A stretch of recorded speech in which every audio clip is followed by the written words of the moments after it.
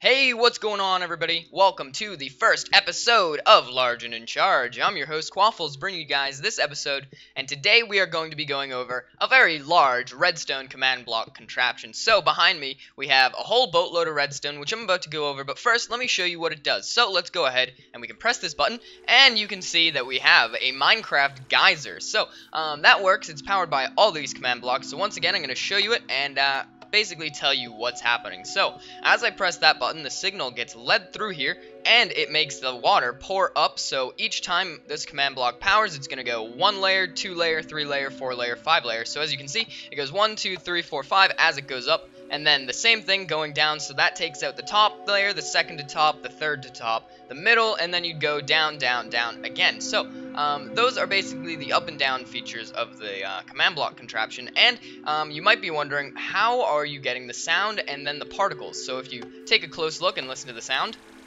we have a sound and particle effect. So those are being powered by this clock right here, which isn't always on. There's a reason for that, because if it was always on, we would always see the particles and always hear the sound. So we have this set up, so once the signal gets to the end, it will power this redstone signal, which will then stop the redstone clock and turn it to stone. So once again, we can have the contraption off. So if you go ahead and look, as I press this button, the clock should turn on, and then once it gets all the way over to that end, the redstone torch spawns, and then it is turned off. So once again, let's look, and as you can see, it pretty much works perfectly. I shouldn't say pretty much, because it does work perfectly, but either way, this is a Minecraft Geyser, so I hope you guys did enjoy, and I will catch you guys in the next episode of Large and in Charge. Take care, and bye-bye.